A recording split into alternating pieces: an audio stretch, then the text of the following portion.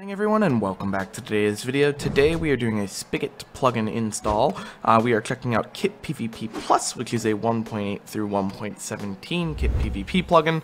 It supports MySQL, MongoDB, flat file, custom kits, abilities, all that good stuff.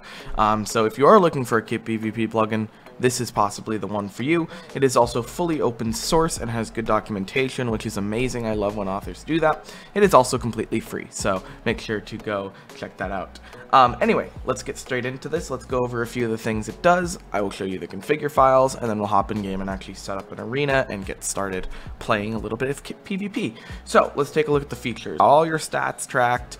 You can have kills, deaths, all that good stuff is tracked automatically. You got locations, so you can have your spawn, your arena, your custom kits, abilities. You can save data to either a local file, MySQL, or MongoDB. So if you don't want to do the databases at all, feel free to do local files.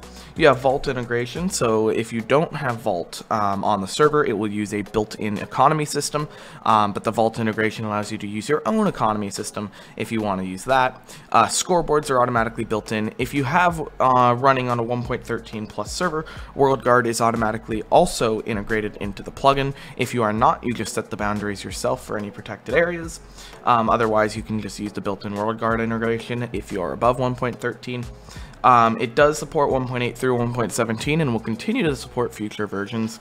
It does support placeholder API. You can use placeholder API placeholders in the messages and stuff, or you can just use their placeholders on all of your other systems. You got leaderboards, player vaults, signs. It does also have a full developer API. We'll go into that a little bit at the end of the video. It's extremely customizable, 100% all the messages, and you have the full documentation as well. In terms of all the rest of the support and everything, the wiki, there's a support server for Discord, and there's GitHub issues, and along with the documentation section on the resource page. So plenty of things you can reach out if you have any problems with this plugin. Let's go ahead and get a little bit over into the documentation, and then we're actually going to download and check it out in game. So on the documentation, you got a lot of different things here. You got commands, configs, the plugin API, signs, the guides on different things, the default configure files. So we're going to go over the commands real quick. Alright, so now we're going to go over the commands a little bit. There's 35 commands, so let's get straight into this so we can get over them pretty quick. You got /balance to view their balance. Obviously, if you're using Vault, it's going to use their Vault balance. /join lets you join the arena once it's set. Pretty easy. /kit is a little bit more complicated. You got all of the arguments below and their permissions. So /kit will open the kit GUI. Obviously, if you do /kit edit permission and then that kit name and then add the permission, you're obviously going to need this KitPVP plus kits.edit permission. So just make sure you have all the permissions you need while you're an admin, or if you want to give your staff different permissions, feel free to give them the different permissions. You also have /KitPVP, which is giving you the ability to open the GUI with the ability items, reload the plugin, reload the config, reload the databases, and all that good stuff. You got /lobby, /spawn, it will just send you back to the main spawn point. /player balance lets you see other people's balances. /pay people money. /set arena, /set spawn, /stats, all that good stuff is included here. Feel free to give these to the people you want. And obviously, if you're not using the Vault integration, you also have the economy section, which lets you give people money, set people's balances, and reset player balances. So you can have all this built into whatever system you want to use on your end. Alright, so in the sign section of the documentation, it shows you how to set up the different signs. You have the spawn sign, so all it does there is KitPVP-spawn, and when you click it, it will take you to the spawn. Pretty easy. You also have the arena sign, which is just KitPVP-arena, will teleport you into the arena. And then you got the Kit GUI sign, which is literally just KitPVP-GUI, and it will open the GUI for the player. So you can set this up in your lobby area if you have that set up, or if you want to put spawn signs around, you can do whatever you want in those. Pretty easy to set up, pretty easy to do. Now we're going to take a little bit look at the creating kits guide, and then we're going to do the configure files once we actually install the plugin.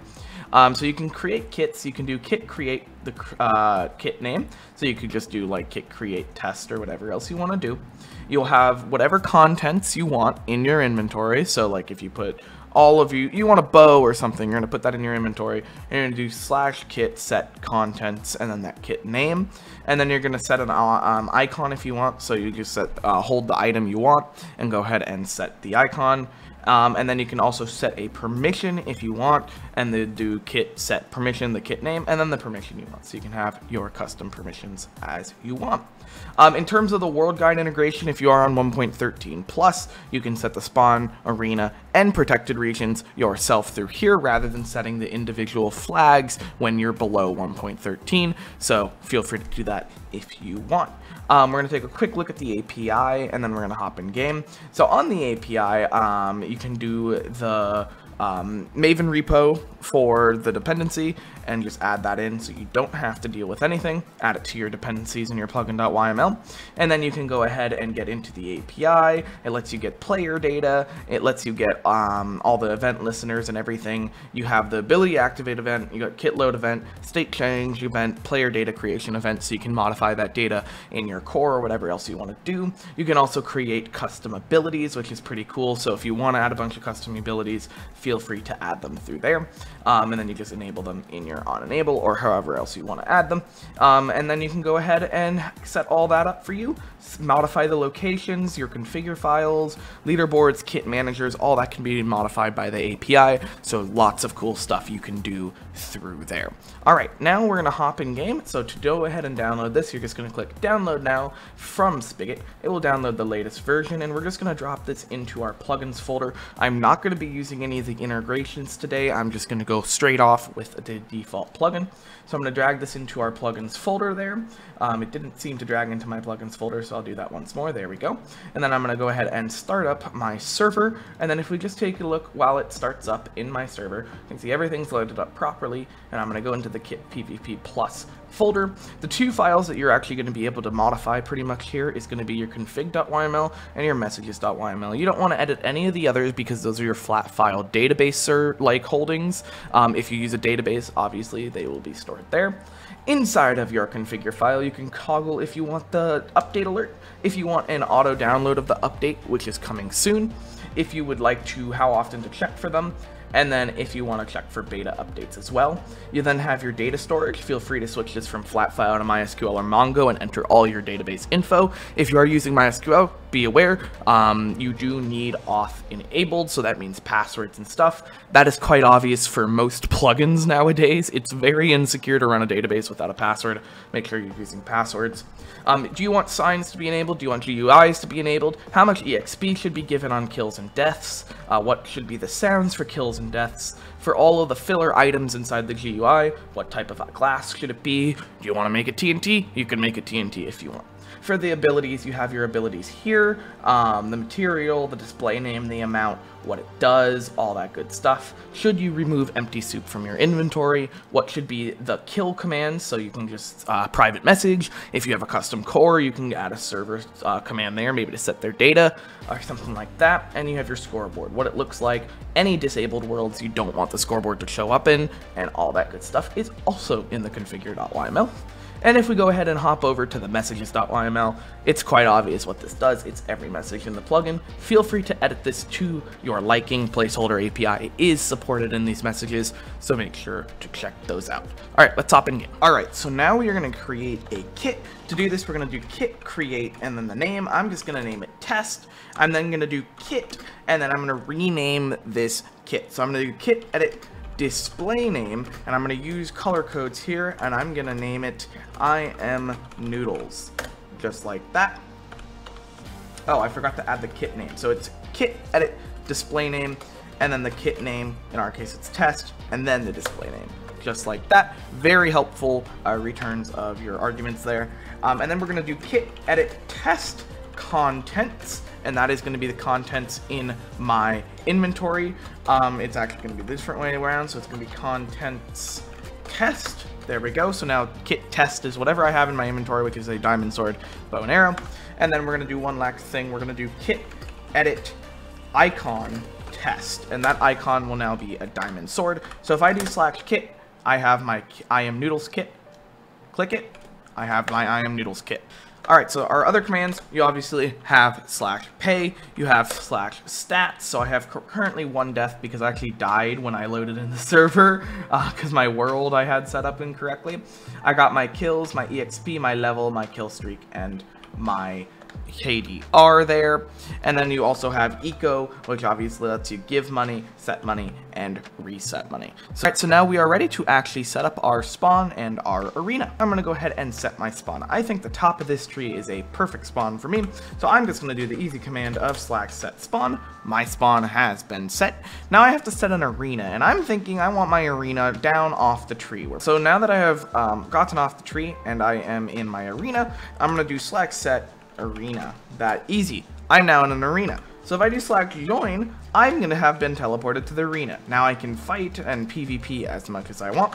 And if I do /spawn, I'm going to be sent back up to spawn. Now obviously if I had WorldGuard enabled, I would protect my spawn region with those flags, but I don't. So I'm just going to be hanging up here on the spawn tree.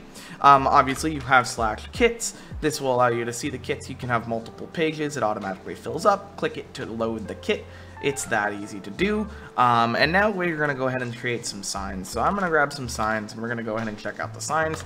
I'm just going to do the KitPVP-GUI sign, just like that. And then if I go ahead and click this, it's going to open that Kit GUI. I'm then going to do the KitPVP-arena sign, just like that. And then I can click it and I will join the arena down here. Yay! And then I'm just going to create a KitPVP-spawn sign down here. And I click it to go back up to spawn. Very, very easy there. Very cool. I'm going to try to load an alt onto the server to show you some of the stat stuff, and we will wrap up. Alright, the final command I'm going to run before we go ahead and PvP, which I forgot to run earlier, is kit edit. And then I'm going to go ahead and say price, the kit name, and set the price. The price will be 0 for kit test.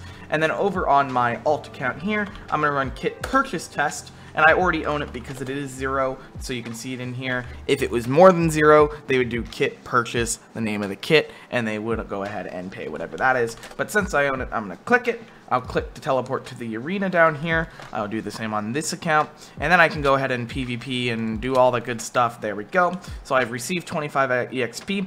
It ran those 2 server commands with /tell, but because we are in a vanilla kind of server, it's not going to know those commands. So it's just going to be like, hey, you know, we couldn't run those commands. And then you have the kill message, and then you have the default kill messages. So feel free to turn off the default kill messages if you want, because the plugin does include those types of kill messages. All that good stuff is included here, which is pretty cool. And then if I just go ahead and do /stats, it's going to say I now have 1 kill. My KDR is 1.0, kill streak of 1, EXP 25. So pretty cool, pretty easy to set up. Hopefully you have some fun with this. And if you have any questions, feel free to leave them on the author's support servers, because I know they will be happy to help. Anyway, if you want to download this, link is located in the top of the description, and I will see you again in the next video in about 2 days. Enjoy the shorts tomorrow. I am waiting for a Go XLR to come, so hopefully my background will not be so noisy after that. Anyway, thank you so much for watching today's video. I will see you in the next one. Goodbye, everyone.